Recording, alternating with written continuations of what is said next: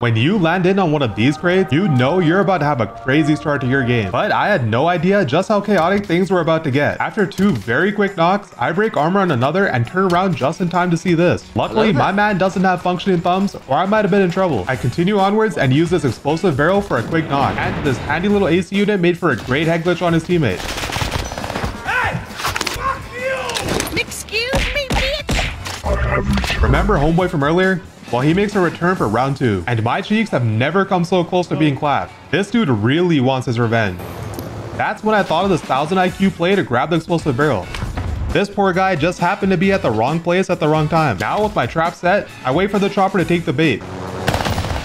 Exactly like I planned.